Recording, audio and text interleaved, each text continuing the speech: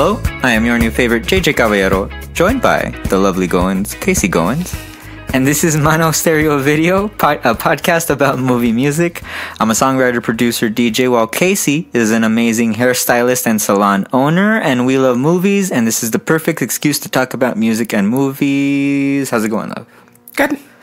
Casey is under construction right now. I'm under construction. Deep Cuts is under construction right now. It's been very... It's been busy. It's been sweaty. I've been moving all the things. Yeah. It's going. I'm feeling about it, I guess how you feel when I'm like wanting to talk about going on vacation or going whatever, and you're like, nope. I'm like, once I can get in the other room. Yeah. And I want to be able to turn on the faucets and do all the, you know what I mean? Like, I'm just... I have all the nerves. Yeah, I know. Mm-hmm. But I'm excited for what's to come. Yeah. Yes. Yeah. There's changes to come. We'll update you as those changes happen. But Casey's been busy doing that for sure. Mm-hmm. And I've been busy doing other little things too. I hope I'm helping you in some respect or whatever. But we're here today. We are here today at this episode on this show, Mono Stereo Video, to talk about a new movie and like a new kind of like set of things we're doing. It's like we're like right I said we're not doing like we're doing this composers this shit or this, like we're not trying to limit ourselves in that way. We're having a little fun with it. The movies that we're doing for the next few weeks are all movies with like fictional bands. Some of them, and then some like real band, real music, but mainly like fictional band type things. Movies about music. Movies about music bands. And musicians, essentially. Mm-hmm. And most of the ones that we've chosen have soundtracks that are like, this is this band's music and things like that. So that's what we're and today is kind of like loose on that, but it's kind of it's a cover album. We're talking about Velvet Goldmine today. Todd Haynes, 1998, amazing movie. Mm-hmm. Casey's favorite. This is my favorite. This movie. is Casey's favorite movie. Mm-hmm. This is Casey's favorite movie. Yeah. I guess that's why I was super concerned about how, like, if you're too tired or anything, because it's like your favorite movie, and I want to I mean, I can talk about the movie. I want to do it justice. I've seen it a bajillion times. It's an awesome movie, and we love it. Upfront real quick, thank you very much for listening to the podcast. Thank you very much for your responses to previous episodes. I would start, if you're new here, after this, maybe I'd start with the Grandes Éxitos, because that's a little bit, those are some snippets of some previous episodes that kind of give the gist of what the show is about. Other favorites are Romeo and Juliet episode, that's super popular, any of the Twilight episodes, but namely Part 1 and Breaking Dawn Part 2. Those two soundtrack episodes are super popular. Mm-hmm. The Beach is slowly picking up momentum. That one came out a couple of weeks ago, right? Yeah, a couple of weeks ago. Yeah, the Beach episode. Thanks to Adrian for that suggestion. I also want to mention, I know my friend Fabian listens to this. You still haven't reached out to me about what soundtrack we should do, and I know you probably have a good idea of something cool that we'd be able to do. So Fabian, calling you out on this episode right now. But yeah, so now in the land of Todd Haynes, Velvet Goldmine, a glam rock, like pseudo, like it's a fake biopic on like a fictional version of like David Bowie and Iggy Pop, and Brian Eno. Who else? I mean, anybody involved with the glam scene, pop, glam rock, all the glam rock stuff, late 70s, early 80s. Yeah, it's a way to address gay issues. It's a very much up top here. Also, very, very, very, very, very, very gay movie. Super gay, very gay. And, this might be one of those episodes where if, those types of issues, and if they bother you, if you're not comfortable with that stuff, this is where we say, get the fuck out, pussy. Get the fuck out, pussy. Get comfortable in your sexuality, bitch. fucking. I'm glad we're on the same wave as that. I was like, we ain't got time for that. No, we ain't got time for that. You're missing out. It's a fucking awesome movie. It's super gay and super hot. That's what's fucking. It's gonna make you horny. It's a super horny movie, and we love it. Like it's awesome. It's awesome. So if you're not down with that, if you're not down with gay shit, why are you listening to us? Yeah. Why are you listening to us? For real, honestly. Anyway, Velvet Goldmine, Todd Haynes, starring. Well, I guess we'll get to the cast list, but hold on. I wanted to ask you, like, just your history with this. This is a very special movie for Casey. This is like, it's so many things in her life, and like, it's so many. How can I say it? Like, when I knew she'd seen this movie too, you know what I mean? It was like, oh shit, I thought I was the only one that ever seen that. I didn't even know what it was called for the longest time. You just knew you saw it. I saw it on IFC, and then I'd seen it pop up, like it was like on it was on Hulu for a while, it was on Netflix for a while. Yeah. Wow. It was on Netflix and Hulu for a while. Yeah. But Velvet Goldmine. So what's your, like, that's my history. I caught it on IFC one time. So I didn't see it when it came out because, I'm sure they didn't show it here necessarily. I saw it when it was on video already. Yes. About what age would you say? What year-ish? It came out when I was 13, but I want to say maybe I saw it when I was 15. Okay. Yeah, 14, 15. Okay, cool. Something like that. Cool. But yeah, I remember, of course, it was another movie that Renee had told us about. So I remember watching it at her house. I'm pretty sure we were at her house and we watched it. And of course we had popcorn and all the snacks and whatever. And I just thought it was such a cool movie because I love, it's a musical. It's a music video. And I love movies that have music in it, like where the music is a character in the movie. Yes. And I just love that this one was so colorful and like the outfits and the hair, like just color everywhere, bell bottoms, platform shoes, like it didn't matter. Long hair, short hair, like, you know what I mean? What'd you think of Brian Slade's hair, like that little Karen haircut? The blue? No, I'm saying like the little bangs with the, like, you know, the one that he has mainly, his main haircut. I think it's a little Karen to me. I get what you're saying, but I know like back then, like that was popular where it was like really short, like, and like all the edge was longer. I guess I just don't like the shape of his head personally. Yeah, he has an oval shaped face. Yeah. I get what you mean. That particular, it didn't suit him. That particular haircut didn't suit him. Yeah. Well enough. Everything else was like, you know, I get like, of course, like Bowie hair and such like that. Yeah. But yeah, I loved everything about it. Awesome. And I remember she made me I think that one, did I have this one on cassette or on, this one might have been on a cassette. Yes. Cool. Pretty sure. And then she would always decorate, even if they were like whatever basic like cassette tapes, she would always have different color gel pens and write all the songs in a different color and put little cutesy like smiley faces and stars and hearts and stuff all over. I fucking love that shit. Yeah, that's cool. What else? And then of course this is when I was like buying and making all my own clothes and stuff, and cool. I would buy those packs of white t-shirts where it come like 3 t-shirts in a pack. Yeah. And my mom would buy us the iron-on paper, and she would let us use the printer for ink, and we would just iron. And I remember I made like the logo to the movie, different stills from the movie, like iron them on different shirts. Like that was my shit. I wore that shit. You're so cool. I wish I still had some of that stuff. You're so 90s indie. You're like you're not a Gen Xer. You're a millennial. Like, you're at the beginning of millennialism. I can't keep track of what's what. Well, that's what you're at. What, we are right there at like the tail beginning of, or like the tail end of, like beginning of millennial, and then it ends up like Gen Z right after us and stuff. Okay. So, but like you're total like 90s indie. Oh, I got a mixtape and I saw this. It was so cool. Yeah, and it's very obscure. Like it's not the most. I loved knowing about something that nobody else knew or cared about. Yeah, I loved that's it. why I liked. That's why I liked IFC. That's. I mean, you know me. I'm fucking pretentious and shit, and I like to be like, oh, you never saw this movie?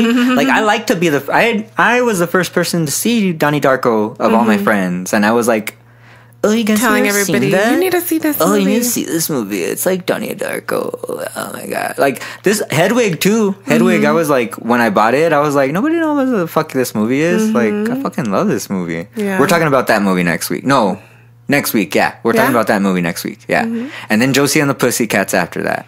Okay. Yeah, we'll do Josie. Wow, that like just because I haven't seen Josie and the Pussycats yet, and I know nothing really about it. I mean, I know of it, and I know who's in what we're gonna watch and all that stuff. But since like this is my favorite movie, and then Hedwig is pretty fucking high up there, like that took a swan dive right now when you said and Josie and the Pussycats. I was like, oh, I just want to get it out of the way. I get it. It'll be fun. I'm excited to watch it too. It's whatever. I'm sure it's gonna be like one of those like cutesy whatever movies. Camp. It's gonna be fucking camp as fuck. I like, hope this it is doesn't Camp annoy City me, right now. but I'll tell you if it does. I mean, it's because the cast is stacked. I mean, I get it. I mean, I know it's like Tara Reid and like fucking, but it's got Rosario Dawson. It's got that. No, Rachel I know. Lee It's Cook, just I don't know if it's on that like edge of being like. I've never you know what I mean? Top 40s movie. It was not something I remember hearing about it. I remember it being like a bigger deal movie just because it was like what's her face and she had just did She Saw That and it was that. You know what I mean? It was that rom-com phase. Yeah. Now, for me, it wasn't like on my radar. I was like, Rosie and the Pussycats. What? Fucking lame. That's gay. Oh, that's for girls. But I've recently read things and like seen little like it's starting to be reclaimed. Okay. Like the soundtrack or something. I don't know. All right. Might be just campy. Well, we're talking about Velvet Goldmine right now. Right now, we're talking about Velvet Goldmine. Yeah. Okay. So, I mean, that's kind of, my thing with that was, it was a movie I didn't know the name of for a while. 90s, like, movies like this that are, they're collages, right? Like how Natural Born Killers was that we've done. What else? Have we done anything else that's kind of more collage-y on this show? I don't think so. Like a collage as far as the soundtrack like that, goes? like or more like everything's kind of everywhere. It's like there's a through story, there's a through line, but we're going to flashes of here. We're going forward in time. We're going backward in time. You know what I mean? That's a lot of the movies we watch. We watch a lot of those. I don't know if we've talked about many of them on the podcast. I think the closest one, Natural Born Killers, probably. Lost Highway was kind of like that, and. Yeah, Lost Highway kind of was like it was that, what was it called? Mobius Strip. Yeah, Mobius Strip. That's what, yeah. So this one caught me off guard in that it was like, I was like, wait, are those real music? Is that a real song? Who's that guy? Is he real? And you're like, wait, isn't that Ewan McGregor? Like, like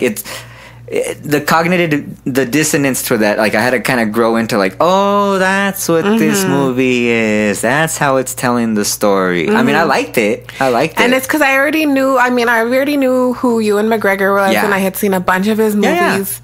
Jonathan Rhys Meyers the same. Like I had seen like this after I saw this, I watched a bunch of his movies. I already knew who Toni Collette was. Yeah.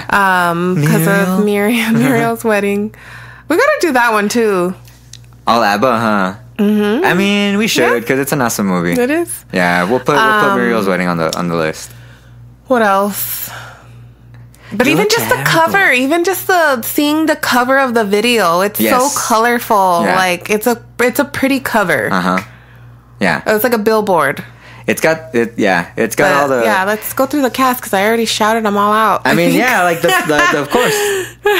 It's a Todd Haynes movie, and I was looking for articles on, like, maybe he talked about the making of it, or maybe... But essentially, not much, but it's just essentially, you know, the big thing people talk about is, like, the super indie super groups that he collected to make the bands that made the music of this, to cover the music, because... what were you had a thing that David Bowie said. So Yes. It's loosely based on glam rock and kind of like an homage to it. And it's somewhat of it's kind of a documentary style movie, but then there's storyline to it where we went, and we'll get to our characters right now. But David Bowie didn't necessarily want to license his music, and he said of the movie. Yeah, he said, when I saw the film, I thought the best thing about it was the gay scenes. They were the only successful part of the film, frankly. yeah. He wasn't. I mean, I guess he wasn't interested in participating in it, but other people were, like, a member of the Stooges was, and all these indie rockers were, and a little man named Tom York. A little man. Let's see the cost list. So Todd Haynes directed it. Ewan McGregor played Kurt Wilde. His first build, like, he's the top. I think because at the point, when this was made, he was like the top. Yeah, he was like the most famous person. I was looking at the timeline, so it was like, boom, Trainspotting. Oh shit, like he had just hit his peak after like Shallow Graves, Trainspotting. Life Less Ordinary didn't hit. No, like, that one was a bomb. That was a bomb. And then this one was even more of a bomb. Like, that much more of a bomb. So it's like... Damn, that sucks, because I've seen all of... Like, I have all those movies. Are awesome. Yeah, those movies are rock. Yeah, Ewan McGregor, we've talked about him before about Trainspotting. I mean, episode 1 through 3 of Star Wars. He's also... he was in Birds of Prey. That's right. See, and that's so funny that, of course, anybody you ask now, they're like, oh, Obi-Wan. Like, that's Ewan McGregor. Yeah. But that's not Ewan McGregor for me. Ewan McGregor's like a fucking heroin addict. Yeah, he's a fucking, same. You know what I mean? Like, Shallow Grave is an awesome movie. That's so funny. Yeah. Did you ever see Beginners? It was him and what's that fucking dude's name? Christopher Plummer. And Christopher Plummer is out like he comes out. Well, it's like him. He comes out later in life, and it's about like he comes out. Yeah, he's gay, and then Ewan McGregor's trying to like deal with that, knowing about his family. Like it's like but it's a good movie. He's his father. Yeah, he's his father. Okay. Yeah. Have I seen that? Beginners. Let me see. What else did he pop up in? Oh yeah, you seen Down with Love, right? Yeah, Down with Love. We watched that in North Carolina, right? Yeah. Men Who Stare at Goats. That's right. We just watched that. What was his? I mean, he fucking sings on this shit. It's fucking sick. He plays the analog to Iggy Pop in the story. It tells basically the love story of a love story that is like alleged between David Bowie and Iggy Pop. I don't even want to say alleged. Maybe just like a fictionalized version of what. It's kind of like a legend at this point. It's a legend. It's a legend. I mean, only they would know and such, and who knows. But Iggy Pop. We saw him, Cruel World, for 5 songs. That was awesome. We saw TBI. We saw him do TBI. That's all that matters. Ewan McGregor. I can talk about Ewan McGregor all day. He rocks. Jonathan Rhys-Meyers, Brian Slade. Jonathan Rhys-Meyers, was this the first thing that you saw him in? Yes, I believe so. Okay. My favorite Jonathan, besides this one, Mission Impossible 3. He is a member of the crew. Oh my gosh, that's he's a member funny. Of Ethan Hunt's I totally didn't even remember that. He's a member of Ethan Hunt's crew. Let's see. Match Point. Did you ever see that? I never saw that. It's with Scarlett Johansson. ScarJo. I've been wanting to watch it again. I'm down to watch it. That's on Some there. ScarJo. Okay. All right. I mean, I'll get over the Woody Allen of it all. Like, fuck him. But I know. Yeah, but whatever. We won't even think about it like that. We'll think of it like a ScarJo movie. Can I say a little something just to get the point off of Spinchy? Yeah. We got a delivery. Guess what it is? What? Long legs, the t-shirt. Oh, the t-shirt. Yeah, I'm excited for that. Oh, cool. I'm excited. What's it? Fright Rags? Fright Rags. Fright Fucking Rags. love Fright Rags. They don't sponsor. Shout out to Fright Rags. I love Fright Rags. We fucking love you. We've gotten a lot of shirts from Fright Rags. We've gotten Joe Bob's shirts. We've gotten Tales from the Crypt. Yeah. Oh, that was a Fright Rags. Huh? Yeah, all of those are Fright Rags. Cool. I keep debating on subscribing to their you get every quarter you get a magazine and stuff, and I'm like, I want to do it, but seems a little frivolous. I'm totally gonna fucking clip this out and be like, hey, Fright Rags, blah blah blah. We have a podcast. I'll post it and I'll tag them. Okay, Fright Rags. I really do like Fright Rags. Oh yeah, it's cool shit. It's really cool stuff. The quality of the shirt, they're soft. That Joe Bob shirt's awesome. Durable. Those Joe Bob shirts are awesome. Yeah, the print hasn't faded or anything. Yep. And even at that, if it fades, it's gonna get that cool craggly fade. Yeah, it looks cooler because it's like they look like comic book sheets. They look like comic books. All right, that's enough. But yeah, so Jonathan Rhys-Meyers, I was also reading. He's got a bit of a drinking problem. He's got a bit of oh really? Yeah, I mean that's pretty bad. Is he is he abusive? What did you read? I read that he was on a plane. He was yelling racial slurs and drunk racial slurs? and shit. No, I know. I get it when people get angry, when they had alcohol, because I would get angry. I was an angry drunk sometimes, so I get it. But you don't. There are no racial slurs. That makes me like him a little less. Yeah. I mean, I don't know if that's true or not. It's something we read. Alleged. Yeah. We'll read the articles. I hope it's not. We'll read the articles. But yeah, then he was. I get a lot of people would probably know him from the Tudors. That was a big. Yeah. I have been wanting to watch it. I never saw that. My mom, surprisingly, she was going on a TV binge when she finally got. I was watching the HBO. Tudors. Oh, okay. And she did finish it. Okay. Mm-hmm. Toni Collette Galafasi. That's her full name. Toni Collette Galafasi. Always. Mm-hmm. Wow. Australian actress. We've talked about her before, I think. Mm-hmm. I think we've talked about her before on this. What the fuck? What? What's happening? There's a little gnat. Ugh. Oh. I think it's landed on your shirt right here. Go like this. Okay, no. All right, cut that out, Javi. She's one of our favorites. Toni Collette Muriel. She was in The Hours? Yeah. What was she in The Hours? I don't remember. I need to watch The Hours again. I've been wanting to watch it again. I've been wanting to watch it again. I think she plays the neighbor. She's a friend of she's a friend. Okay. Hereditary is our favorite of hers. Yes. I just love awesome. After that movie came out, I just loved all of the memes that got created of the hot pizza in the mouth, and it was her, Natalie Portman, Natalie, Australian one too. Natalie Imbruglia? No. She's Australian. I'm thinking of a different. I don't know why I keep thinking Natalie Portman. She's blonde.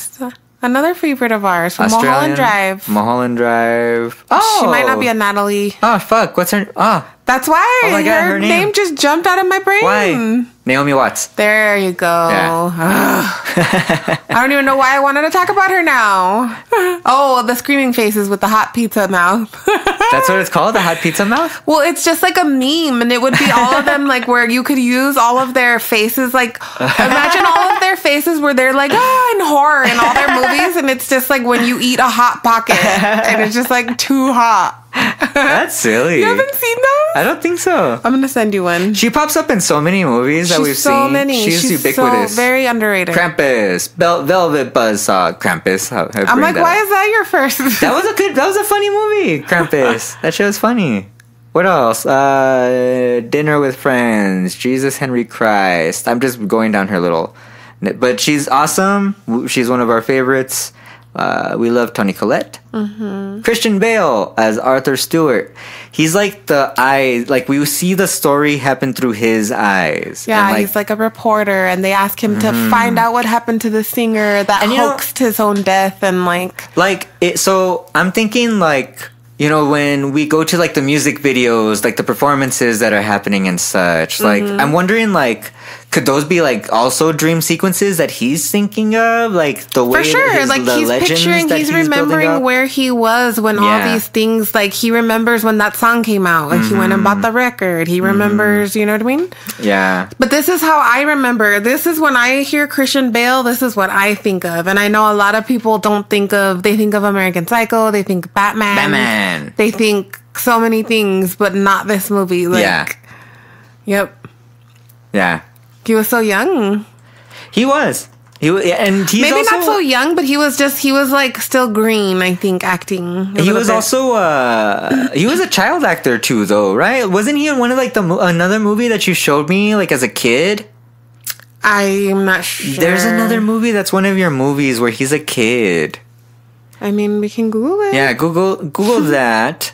And he wasn't in the Heavenly Creatures, right? No, he's not in that one, right? I think he's not in that movie with all the fucking kids that get beat by all those fucking... No.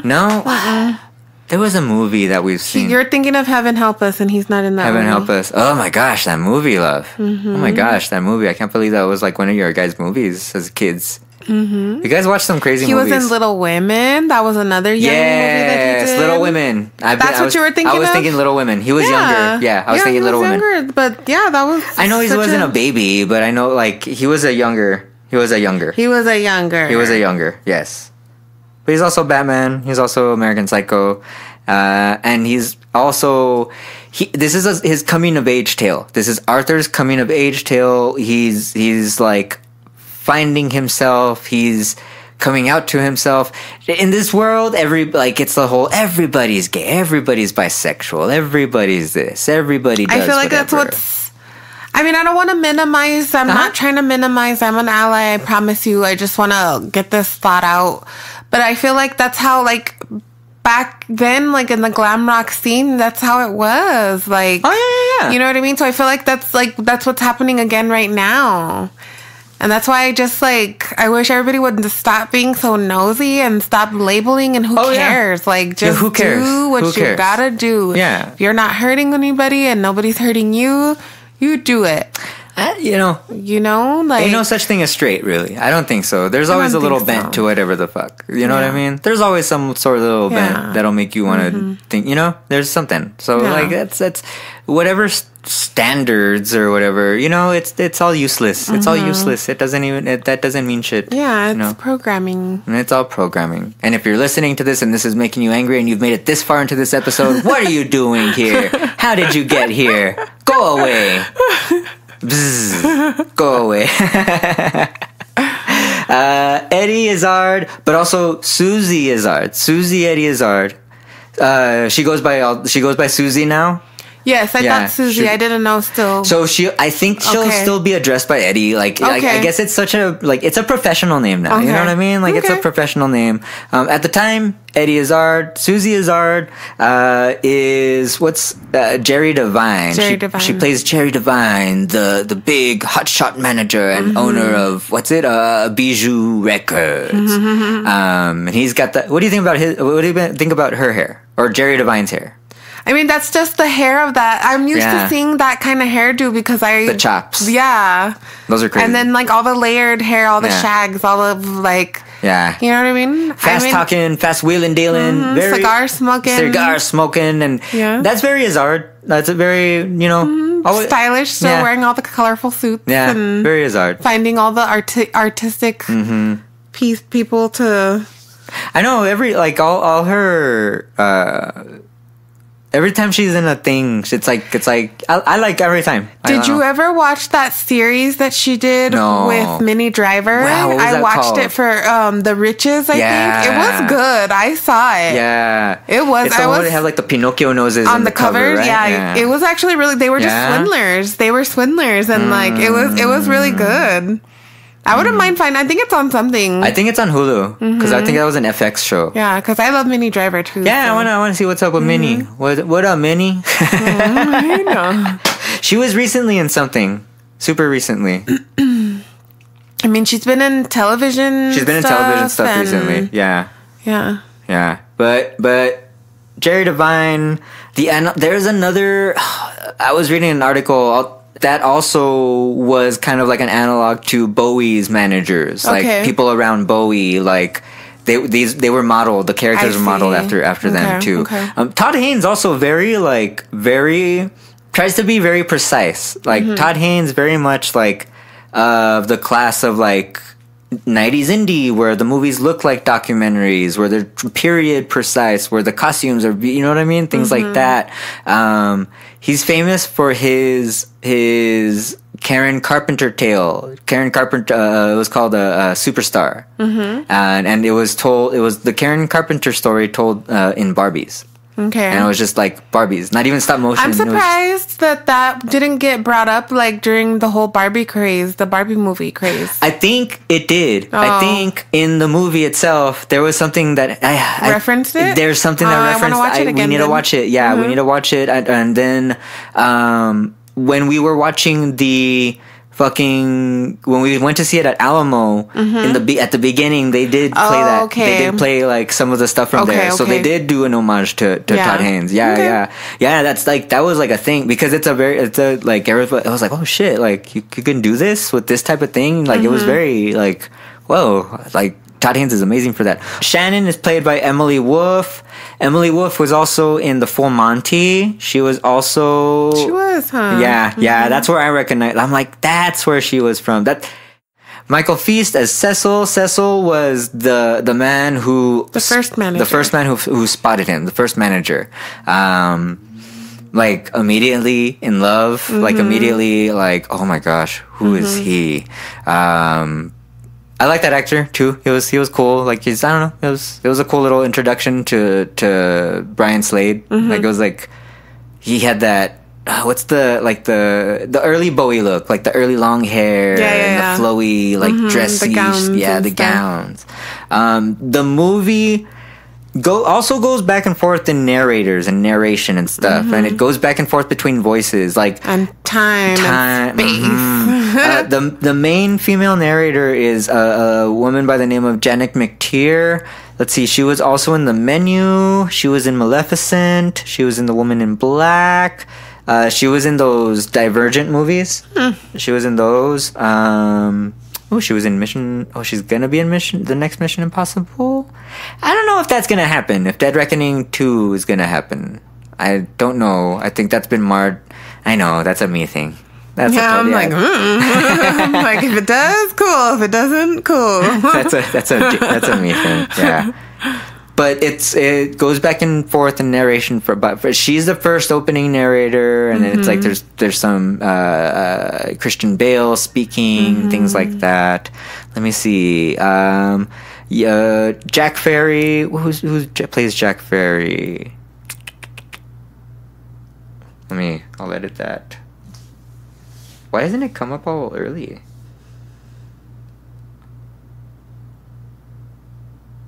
Oh, it doesn't even say here.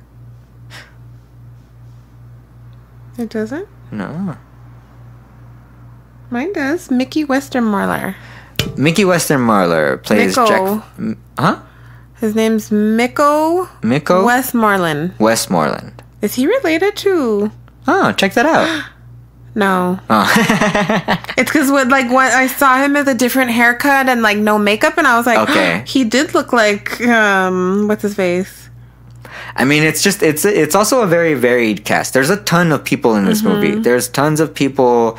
Todd Haynes did it's a big feat. Like, I know. Okay, so reading about it didn't get like. There's a lot of stuff that didn't work for people. I guess a lot of people kind of felt the way that Bowie did, but also, there's the homophobia too, so probably that too wasn't a thing for people. I remember when it was listed on Netflix, it was like, because I watched it, it started sending my algorithm to like a classic gay cult cinema or something like that. Okay. So it's like a gay cult classic, I guess, you know what I mean? Especially at this point, I'm sure. Yeah. And it's just that. It's a documentary style film, but with some narrative elements, and Arthur's retelling his story. But it just He's remembering how it... He even mentions, like, well, now I have to do this story and remember a bunch of stuff that society told me I needed to forget in order to have this job in the first place. Yes. I was like, when we see him in present day in 1984, he's like regular guy. Wears the slacks, wears the blazer, writes for the local paper. Yep. Probably straight guy. Probably like maybe has like dates women or something at that point. Who knows? Who knows how he's really feeling? But he just seems very unhappy, very dull. Those parts of the film, like the colors are just kind of sapped out of him. You know, he's in the subway, and even his clothes like darker colors, and then all the other parts of the movie is like bright and yellows and reds and greens. Yeah, when it goes back to 1974 in London and such, it's like how fun, so fun, and it's just very like youthful, very bright, very like imagine free. Spice Girl, like it's very Spice Girls, but like you know what I mean, like it's that London, it's that UK, like you know there's I believe Todd Haynes has a background in music videos as well. I'll have to double check that. Double checked it, and he doesn't have a background per se. He is a music fan though. He is a music fan and he's done music movies. The people that were involved with the film, Michael Stipe was also like a producer on this stuff. I think on the soundtrack in particular, but or on the film, I believe. But it did have a good sense of what being in a music scene is like. Like you see the same type of people around. Like you would run into people, and then it's just kind of like you remember people, and then like, people don't remember you, and you're just like, I've seen you before, and like I know you, but I don't know you, and I know this and guy. Like, why do you look familiar? Yes. Or just like like that dude that we ran into yesterday, like Gus. Like I known him forever, and there's been periods in my life when it's like, you know, it wasn't like that where I went to talk to him. It was like he just seemed like, you know, like, hey, what's up? Like, it's weird. It's weird like that as you get older, I guess. Like when like when I was 15, 14, like just in bands, like at shows, like like when he's jamming out to his friend's band and stuff at like when they're at the big show and stuff. And he's just like, I remember that, like being so into your fucking friends' bands and shit, and like just wanting to be with it, and like he has his little clothes that he's hiding from his family, so it's very 70s British, like there's a bunch of conservative people around, just conservative family life, very repressive. That's another thing Todd Haynes is exploring in this film, like repression and like being who you being who you are, and not. Like, Brian Slade is that. Like, Brian Slade is who Brian Slade becomes, evolves into, but when he's there, and he doesn't give a fuck about it. He wears what he wants, fucks who he wants, like, talks about it openly, you know? That's real good. I don't know. That's wild.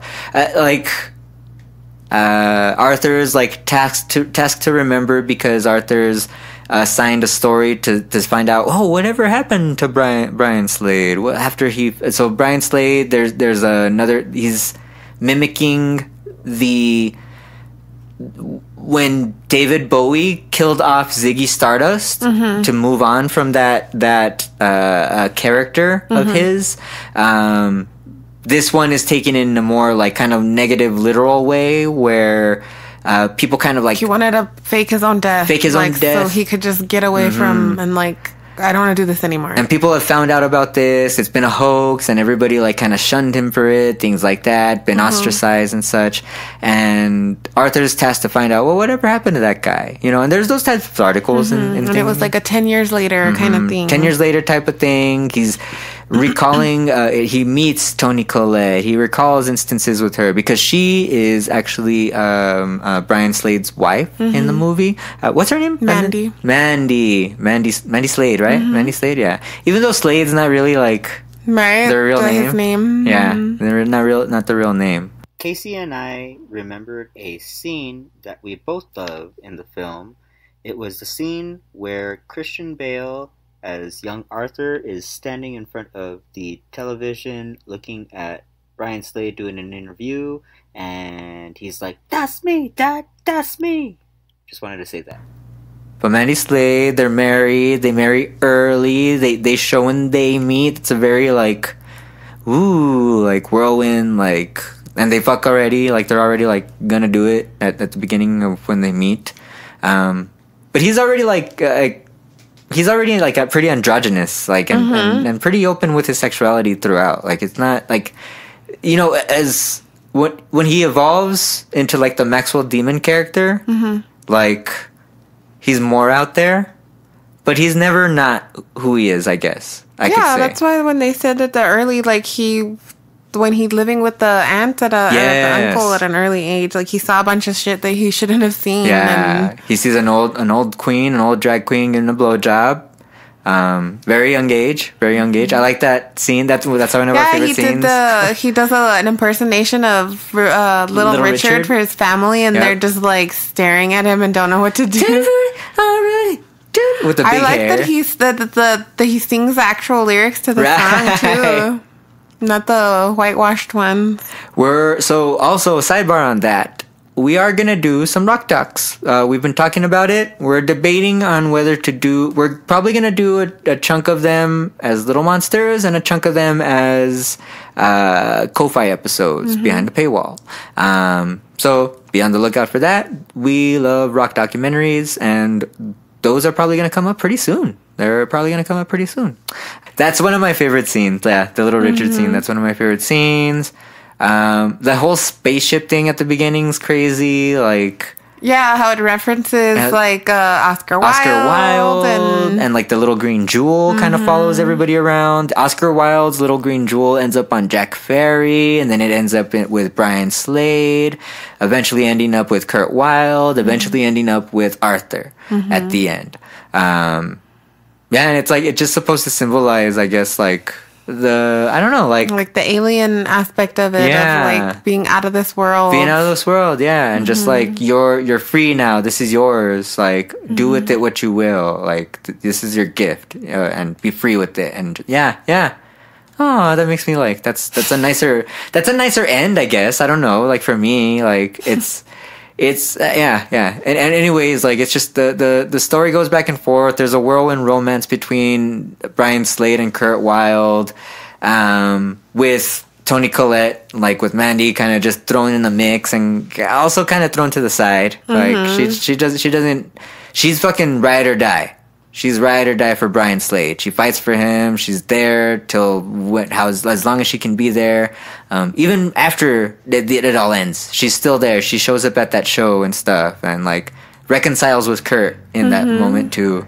Those fucking Kurt Wilde performances, I think, are my favorite. Yeah, he does a good job. Ewan McGregor, he's awesome. Cool and it's like it could have been cheesy. Okay, so. When he does TVI, when he opens up and he says like, wow, that's more campy. And that's why I'm like, but as he progresses, it's like, oh yeah, that's fucking awesome. Like it's really good. It's a real good performance. And then when he does the song at the end, awesome. That's like, oh shit, that was fucking good. Like watching it this last time, so good. Yeah, so good. Let's talk about this soundtrack. Okay, so the soundtrack. There's a lot about it and not enough about it on the internet. Very cool in that it's a bunch of like glam rock covers, but also not covers. There are some by the original glam like that were actually licensed for the album and stuff, which was cool. Like I said, Bowie vetoed any sort of his music appearing in the movie. So they did the next best thing. They decided, okay, well, we're gonna write our own like David Bowie-esque songs. We're gonna have our own David Bowie-esque band. We're gonna assemble a super group of fucking crazy, of amazing indie coming up and coming Britpop and like maybe some Americans and such like that. So there are a couple of like bands on here that are like bands for the album that play songs by different glam rock bands. The Venus in Furs are Tom York, Johnny Greenwood of Radiohead. Johnny Greenwood. I said that. Tom York and Johnny Greenwood of Radiohead, which we're going to have to do some of their soundtracks. Yeah. We're totally going to have to do that. Craig Clune of David Gray's band, Suede's Bernard Butler, and Roxy Music's Andy McKay. Those were all in the Venus and Furs. At various points in time, they performed the songs.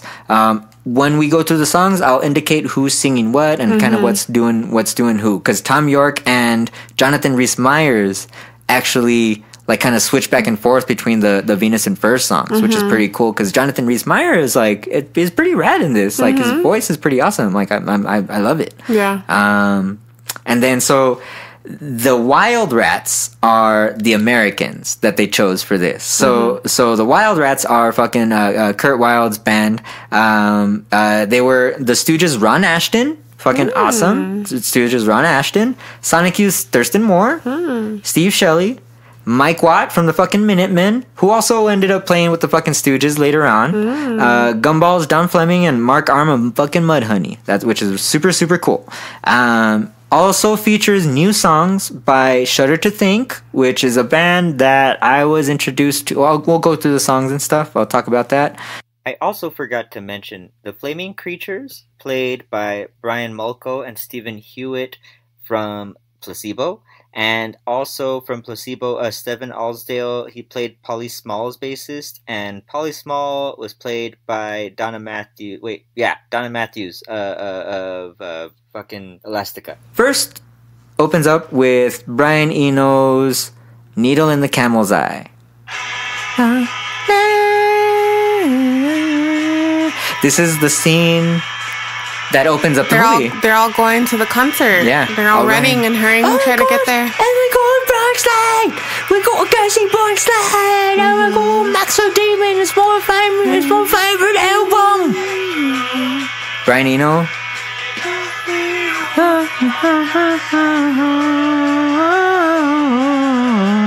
This one's gonna be hard not to just fucking jam out to. Like, because I just want to jam out to it. I did jam out to it. I had this on tape. That tape got wore the fuck out.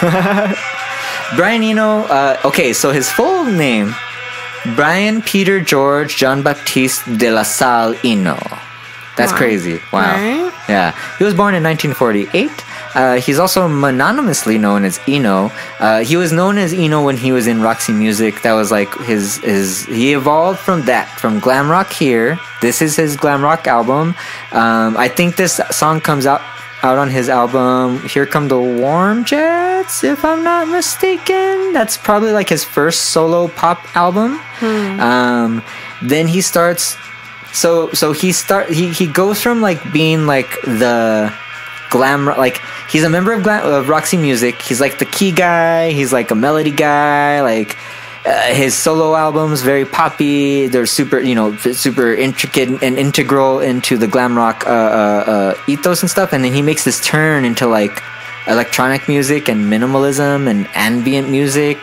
And then like he just becomes like the most amazing producer and has produced the most amazing, like he's produced Octum Baby by U2. He's did fucking albums by fucking David Bowie later on, and like the most amazing producer in the world. So he's still doing his thing at his age now. Like he just doesn't stop. His protege is that dude Fred again. Okay, yeah. Fred again's a protege of his, and like Fred again's just like blowing up now. Like he's just making music and talks about him fondly, and he's got his people out there doing his thing. So Brian Eno. Oh man. No.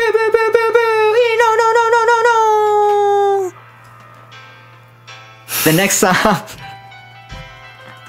The next song is it's not the one that we are introduced to. We're not introduced to Brian Slade with this song, right? No, this is when he's looking at the magazine and he's listening to the album he just bought. Like that's. And then it's that music video-ish performance that he does, right? The song is called Hot Ones, and it's like the single in the movie, right? Like this is like, this is the song that everybody's buying the album for. It might be the next one. Yeah? Okay. We might see, because it might be that Ballad of Maxwell Demon. Yeah. But we'll see right now. But this, no, it might be that other. It's the other song. I'll let you know. Okay. Written by Shudder to Think. Shudder to Think was on Discord Records, Washington D.C. based label. They're more like alternative rock and stuff. I learned of them from my friend Jim. They were a big influence on like his music. Like he introduced me to like bands like Shudder to Think. But this is like them doing glam rock, and it's like. It's pretty timeless. It's got like a pretty funky like very ballad. What are the words? Do you remember the words? Like, do you know what they're talking about? What they're referencing? Like, I mean, I hadn't dissect I know, the song. yeah. It's because we were watching. I was trying to do that while we were watching the fucking movie yesterday, and we saw the. It's just references to like trying to sound like lyrics from other songs. Yeah, that's true. Yeah. This is very good though, and that's good. They're formed out of like a more like post-punk, post-hardcore. So that like them doing this, it's great. That's cool. I don't know. I think that's just super cool. Shudder to Think. This isn't the last we'll hear of them. But the next band is covering a T-Rex song, 20th Century Boy by T-Rex, covered by Placebo. Fucking Placebo. They show up in the movie. Yeah. They're in the movie. Brian's for sure in the movie, and I believe the drummer. The bassist. The bassist dude's in the movie. Yeah. It was on the cast list. Oh. Yeah. No, it was Brian and the bassist. So that, or guitar, I mean, because you know how they switch guitar and bass? It's the tall guy. It's both the... The one that's in the band now, the current one? He wasn't in the movie. He's in the movie. It says here. That's not true. None of those guys that were in the movie are him. Really? No, I feel like it was the former. Watch, look at old pictures of Placebo. Their drummer is the drummer. It was Brian and the drummer.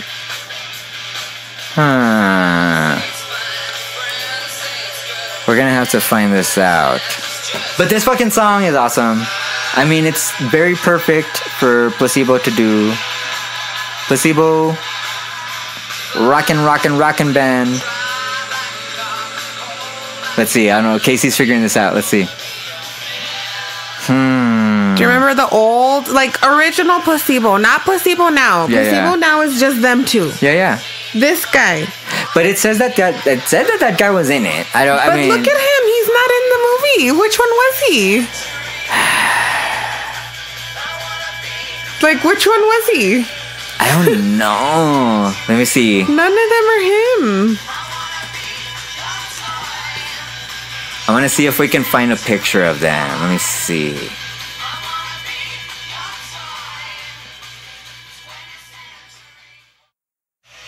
Two members of Placebo are in this movie. And we saw Placebo at Cruel World, and we were like right in the front. I think we've already talked about this before, but it's always good to talk about it again. Because like, did you cry throughout it when they were playing? Of course. Yeah, that was cool. That was awesome. They rocked. Oh man, that was a lot. Yeah. Next song is also by the Venus and Furs. It's called 2HB. This is the opening song when the movie opens and they're showing all the, like, when the spaceship's floating around, all that opening part is that. Yeah. Okay, and cool. then this is when they show him. And then at the end, Brian Ferry sings this song. Yes. Yeah. Brian Ferry. And then that's when they're those showing projections. The tribute, the Death to Glitter. That's when he sings it. And it's at the end of it too, though. It's happening with oh my gosh, what am I trying to say? At the end, it's happening with like without drums and stuff, right? Like it's like kind of like a more laid back performance. Yeah. Yeah, at the end, yeah. This one's sang by Tom York. This one is a Tom York song, which is it goes to show me how fucked up my brain is on this, in that hearing it, I was like, oh, that's probably like the guy from Keen early on, or like somebody trying to sound like Tom York. I didn't think it was Tom York until I read, oh, it's Tom York. You know what I mean? It was like another sound alike, but no, it's Tom York. And like, it's just wild. Like, they were at this time, what, like right around like the Benz area, like right after like Pablo. Well, Pablo Honey was like what, like 90, probably like 94. I mean, but I feel like he wasn't trying to sing as himself. No, he wasn't. Very much not. Yeah, but it still sounds like you still hear like there's certain things that he does, like inflections on his voice. Very pretty song, very Bowie in the saxophone of it. Yeah, like the soul saxophone, like going out there and like you're floating on it and stuff. Very David Bowie. Yeah. Awesome song. This is a good song. 2HB is originally, here, let me pull that up. 2HB is originally a Roxy Music song. 2HB is originally a Roxy Music song. The next song is Ewan McGregor. TVI, played by Wild Rats, voiced by Ewan McGregor. The shit. TVI originally by the Stooges, Iggy Pop and the Stooges, and it's like, it's just pure energy, this song. Pure, and that's the thing I like about the Stooges. It's boom, it's very funky. It's not, it's straight enough, but it's very like, they still have like a funk to their jamminess, and it's still fast and punky, and very energetic and very abrasive. But like this, it's still funky. It's like, you know, like you can still feel like a thing. You can still do like the little 70s, like, you know, that thing. I love this song. This is like my this one's your favorite? I don't know if it's my favorite Stooges song, because I love I Want to Be Your Dog. But I love this song. I don't know. What's your? Did you say this is your favorite Stooges song? No. I mean, I love this song, but no, it's not my favorite. No. But yeah, sang by Ewan McGregor. This performance when he did it, like just out in that outdoor stage, and he's just like, he gets naked. You see his little dick with the glitter. You see some dick and some butts and some boobs, and you see all the things in this movie. It's great. The human body is amazing. Fuck yeah. Ooh. Yeah, very cool. Very cool. TVI by Wild Rats. The next song was also by Shudder to Think. It's the Ballad of Maxwell Demon. Yeah. And this was one of those Bowie-esque songs, and it's got a very all the young dudes feel to it.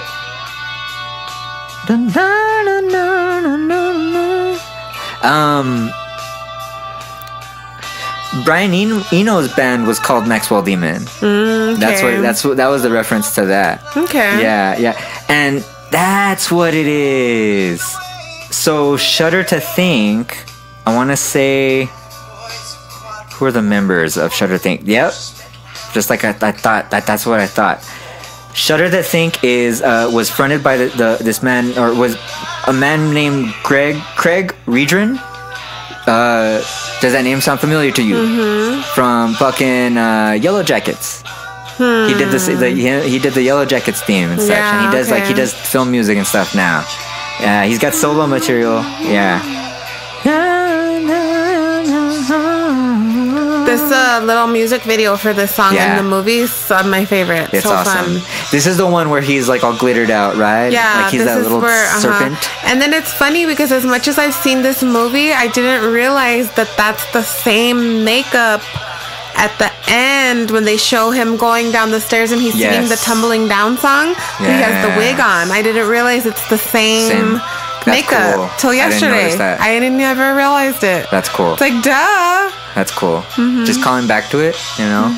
And it's like music video, but also like kind of dream world, you know, like kind of like this movie is a fever dream. Yeah. This movie is like just kind of everywhere, but it tells this. It's pretty, to me. It's pretty cohesive, just as a tale of like you being absorbed in this world, and the soundtrack just helps that even much more. You're this puts you in the world of Velvet Goldmine. This movie is very successful about that. Like I know that's a thing that movies try to do. They try to put you in their world. That's why their marketing is this. That's why they have like this bucket of you have this alien bucket and it's in the world, and you have this, and you know what I mean. But this does it like.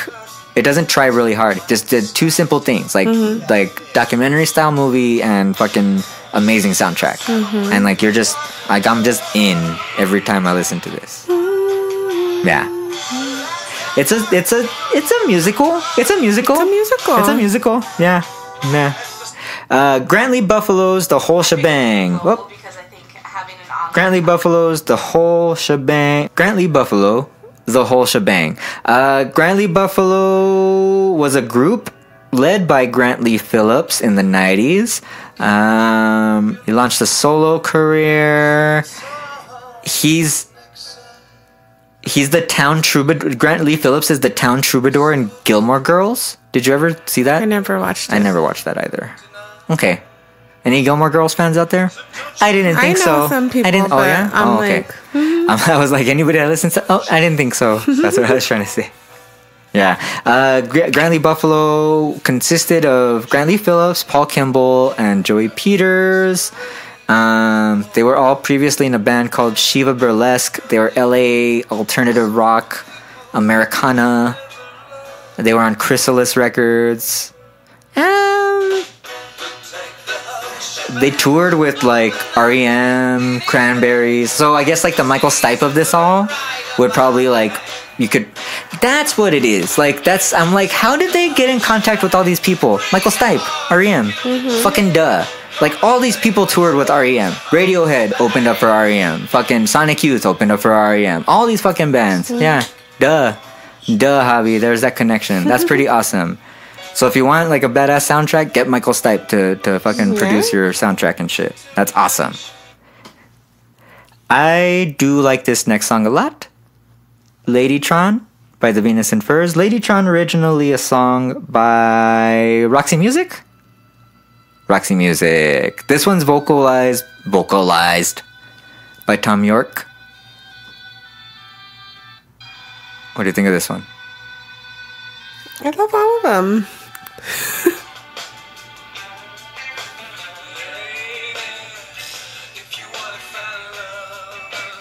When does this one play? When he meets Mandy for the first time in the club. Yes, when he's meeting Mandy in the club. And he like sings it to her, huh? Yeah. Like, I mean, kind of like, it's like a little like... Little montage of the movie. Yeah, a little musical moment where like they're actually singing but they're not singing. Yeah. And see sounds like this, that's Eno-ish, that's Roxy Music, like the openness back there and stuff like that, you know what I mean? Like that's him doing that. I love that little horn breakdown. That's cool. And it's cool that like the Venus and like the band went all out and like super got into it. Like the instrumentation, the song arrangements are real good. Everything's pretty on it. Just different vocalists and stuff. And they're not like Tom York isn't like phoning it in. Like he's just doing something super different. That's cool shit. Yeah, they're acting too. Yeah. That was good. That's good. Next song is one of the more recent songs, like Pulp, We Are the Boys. And this song, it's still like a 90s like rocker, like 90s Britpop rocker. But it still kind of fits in the mold of the movie. It's kind of just like I don't know. I don't know. This one was like one of my least favorites. I just like Pulp, I guess. Pulp, Britpop band fronted by Jarvis Cocker. Jarvis Cocker, we previously talked about him when we talked about the oh my gosh, Fantastic Mr. Fox. Yeah, you should check that episode out. Fantastic Mr. Fox with my friend Norman. We talk about it. It's a cute little boy movie.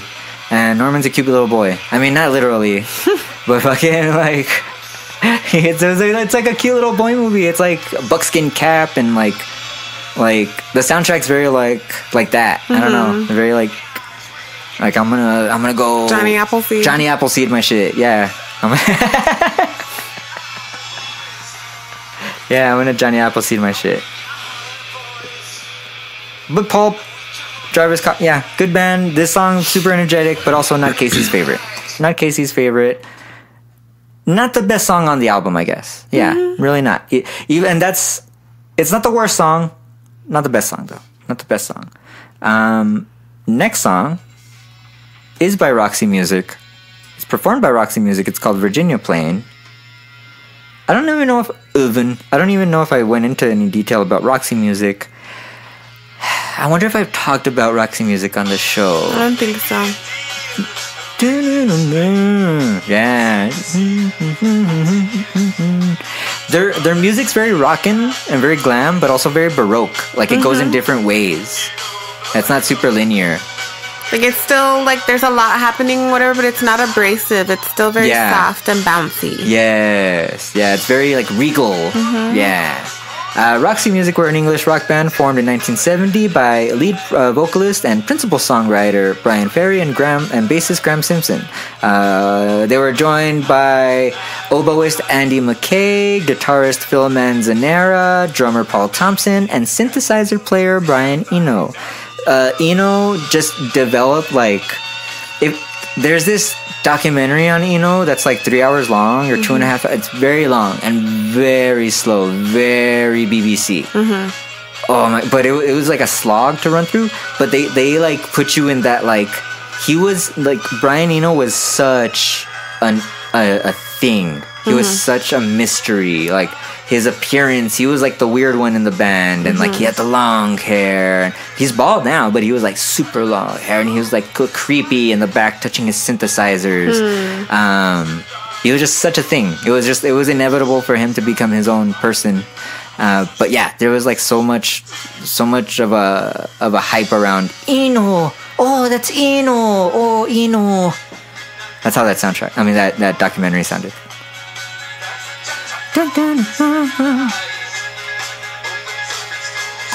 Alright, that's a good song. Next song is a song called Personality Crisis. This Personality Crisis is performed by what's the name? Oh my gosh. Polly Small. That's what I remember reading. So Teenage Fan Club and Donna Matthews. Teenage Fan Club and Donna Matthews. Donna Matthews was the singer of Elastica, another Britpop band. So where did that come from? Where did I read that? I don't know. Well, Personality Crisis is a New York Dolls cover. I don't know if that's... It was originally written by David Johansen and Johnny Thunders. Johnny Thunders, there's a good rock doc on. I learned a bunch of Johnny Thunders covers a while back. I love New York Dolls. New York Dolls is a Jimmy and Me band. Yeah. That's a Jimmy and Me band. Yeah. Teenage Fan Club, otherwise, a Scottish alternative rock band formed in Glasgow in 1989, founded by Norman Blake, Raymond McGinley, and Gerard Love, all of whom shared lead vocals and songwriting duties. Are they still going? Yeah, they're still going. Teenage Fan Club.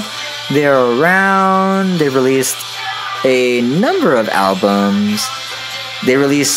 So as of 2023, they've released 12 studio albums and 2 compilation albums. All right, Teenage Fan Club. All right. What do you think about this song? Personality. Yeah, this one was my least favorite. This one was your least favorite? Oh, okay. Okay, cool. Next song is one of our most favorites. That's what it was. It's because she was playing... It's because you talked about what bands all of them were playing, but this one you didn't. What were they playing? The band's supposed to be called Polly Small. She's supposed to be playing called Polly Small. Yeah. Okay. But I was like, I know I saw that somewhere, and I remember back when I first heard about the movie. That's what I remember reading. Okay. Polly Small. The next song we've actually talked about on the show before. on the first episode of the show, go back and check that out. We talk about Trainspotting. Oh, we talk about two people. So Satellite of Love comes out in the Trainspotting soundtrack. But Satellite of Love, perfect song. It's a perfect song. I don't know. I like that scene where they're riding in the little on the spaceships and they're singing. And they're singing it to each other. Yeah, and it's a very romantic scene between Ewan and Jonathan Rhys-Meyers, and they're singing it back and forth to each other, doing the bum bum bum. See, that's what it was. What was it? What happened? In March of 1997, Placebo Band began a 9-week shoot for Todd Haynes' film Velvet Goldmine. Brian and Steve joined the make-believe glam band The Flaming Creatures. Yes. Stefan joined Polly Small's band, a.k.a. Donna Matthews.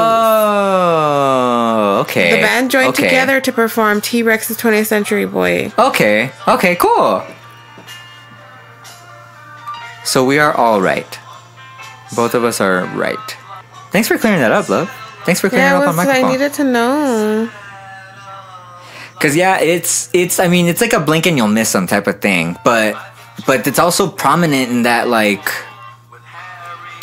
the bands are the thing. Like the bands are the thing in this movie, and like the bands are like what everybody longs for, and like we kind of take like we are the fan in the movie. We are like it's as if we're the fan watching a documentary about our favorite artist. Yeah. Pretty much.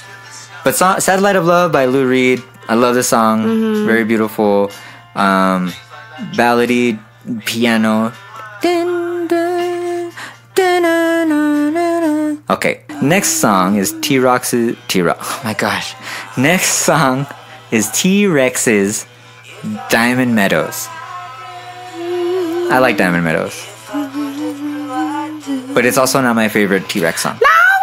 That's just funny, and it's just the Barbie scene. That's how I always remember this song. Oh, that's what this is. This is the Barbie scene. So Barbies in this movie, Todd Haynes uses the Barbies and children's voices to convey like the first time that they actually like communicated that they loved each other, and like that's when Kurt's like, you don't have to say, I know it. You know what I mean? Yeah. And it's such a, like, it was so awesome of him to do that, like, super gay love scene in the 90s. Yeah.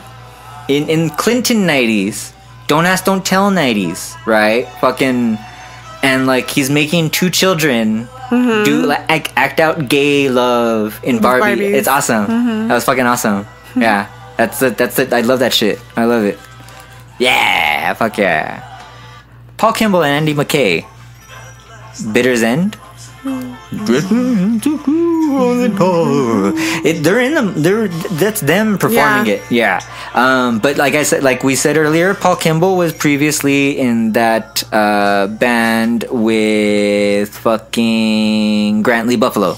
He was in Grant Lee Buffalo, and then Andy McKay was in Roxy Music. Okay. So they joined together to create this song, Bitter's End. It's a weird tune. It's like a cabaret song, like a barbershop cabaret. Well, I don't know. Bum bum bum with like weird, like wow, fuck. It's not. It's like I don't know. I'm trying to think of what the instrument's called.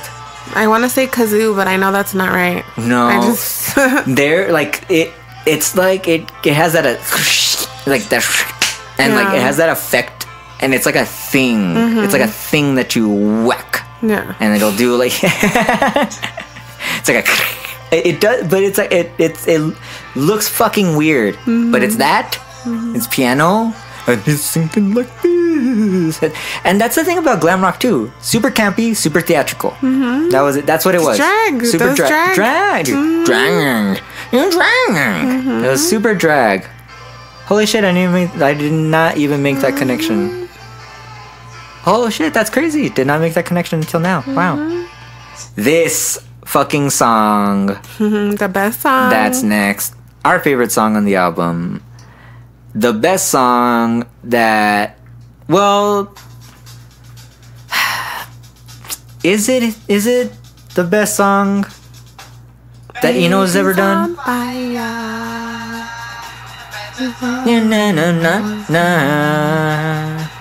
I just like that.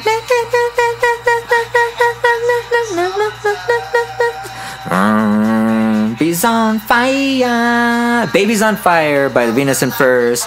This was sung by Jonathan Rhys Meyers.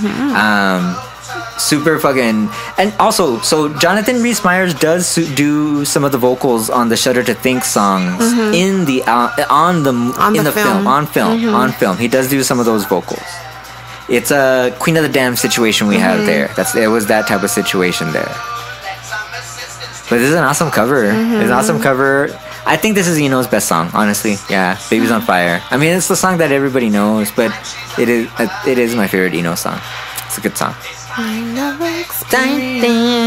Very sexy song. It is on at like a pretty intense time in the movie too. Yeah, when that orgy's going on. Yeah, and then when they're having that, like, on stage, the scene of the performing, this is why what made me was like, it is about them.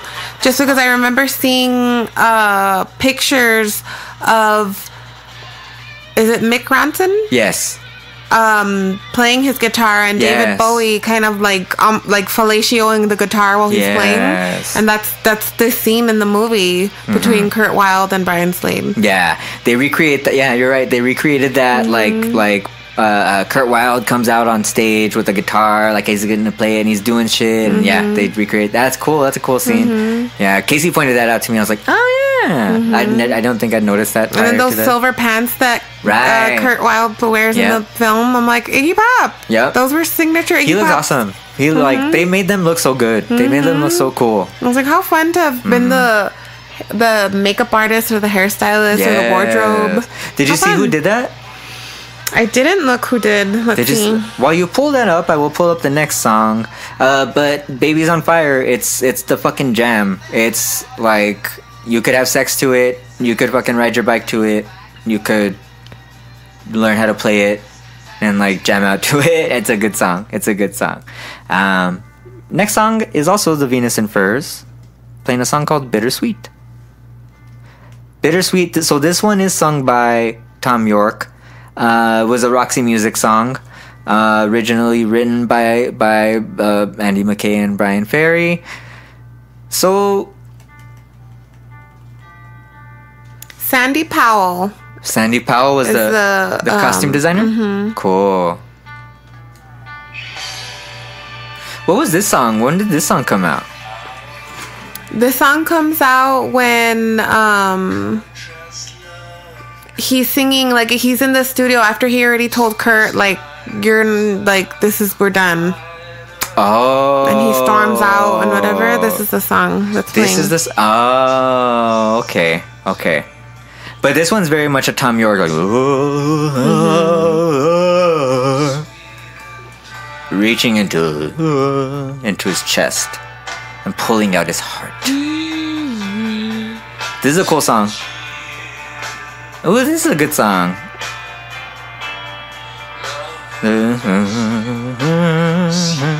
Very ballad, very rockin', but like slow ballad rockin', but that minor tone. That's cool. I'm reading more about What happened? I was reading more about the costumes. Okay, and then? What happened? That the key costumes were designed by Powell and built by costume rental house Angels, a 70s era streetwear, mostly vintage, but 70s era streetwear was sourced from flea markets. So like, oh, that's cool. That's awesome. There you go. Flea markets, thrift stores. I mean, you never fucking know. The next song is a Carter Burwell song. Carter Burwell did like the score music and stuff on here. But also Carter Burwell, I mean, we've talked about Carter before when we talked about Twilight, I believe. But also did the score for Carol, another Todd Haynes film. Did the score for, for 3 Billboards Outside of Ebbing, Missouri and The Banshees of Inisherin. Oh, so he's been fucking receiving fucking awards recently, Academy Awards. Wow. He's also done work for Bill Condon. Well, Bill Condon was the Twilight movies. He did music on Spike Jonze movies. Oh, wow. This is a cool song. It's called Velvet Spacetime by Carter Burwell. And it is very, like, out there, but it's still, like, 70s psychedelic. Mm-hmm. Done with, like, there's, like, piano and, like, I don't know, it's not super overly synthesized or anything like that. Mm-mm. It's very, like, it's space-time, like this. We're holding each other's hands on the rings of time Saturn. Travel. And we're traveling through time. Hey, come back in time with me, love. It's getting too windy. The wind is getting crazy. The wind is getting crazy out there. But Carter Burwell, fucking awesome. I'm sure this is not the last time we're going to talk about his music. Mm-hmm. I might do like a little profile on him. I should probably do some profile episodes on some of these dudes.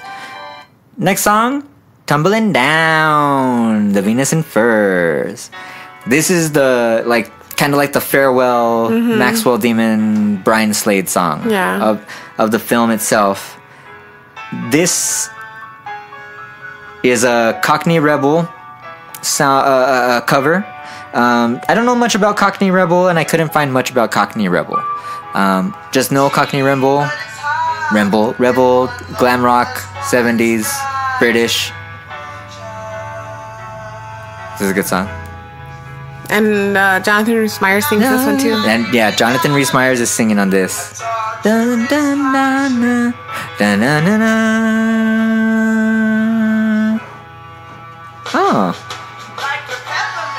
Oh, okay, cool. Okay, so Steve Harley and Cockney Rebel were an English rock band who formed in early 1970s London. Their music covered a range of styles from pop to progressive. Okay. Da, da, da, na, na, na, na, na, na. Yeah, this is very beautiful. Da. This is like the we're going, au revoir, we will see you later. Glam rock was here, but it's only a fleeting thing. We love you. It's that kind of song.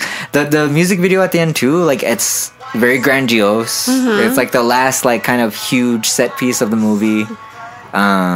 Yeah, everything kind of like just leads up to that like big dream sequence music video moment where he's in that makeup and he has the hair on this time and he's in this like the staircase and going up and down. It's all the glitter and he's floating down in the chandelier. Yeah, I love that. And this song like just brings it all together. It does make you want to like. It's very emotional. It makes you want to like, what happened to him? I mean, of course, we find out that Brian Slade literally turned into somebody else. Literally turned into Tommy Stone. Tommy Stone, we kind of see him throughout the movie here and there.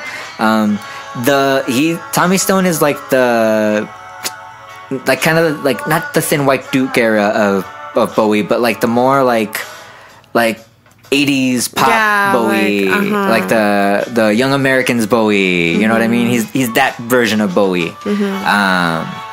And like in this, I don't know what this is supposed to portray of that. Like Tommy Stone doesn't like it. He's supposed to be Brian Slade, right? But then is he like, oh, well, I'm like straight pop guy now. Like, you know, like, I'm going back to repressing myself. I think he just wanted to get away from all of it because him and Kurt Wilde weren't together anymore. And like, he just wanted to like start over. Okay. Yeah, because I was wondering, because like it's also like the time, like I know the timing, of course, it makes sense to like do the 10 years, 74 to 84, but also 84 is like the Reagan 80s, you know what I mean? It's like the conservatism of the time and like the tightening up of this and that. So, and of course, like I'm sure Todd Haynes was very much like in that, like, you know, aware of what was happening. But I love all the, like the opening sequence, the lettering, like just all the fonts and everything for the movie, especially at the end, the changes of the colors, Like while they're bringing up the cast list and all the... "Make Me Smile" by Steve Harley and Cockney Rebel is the outro song. It's the song that plays over the credits, and yeah, the credits are sick. Yeah, it's just like stars and shapes and like different colors popping out at you. Yeah. And yeah, I love it. Cool. It's fun. The fonts were cool. The color, super cool. The way that they designed like the card, like the title cards when it was like the bands and like the songs and stuff was different too. Like they arranged differently. But this song's super cool.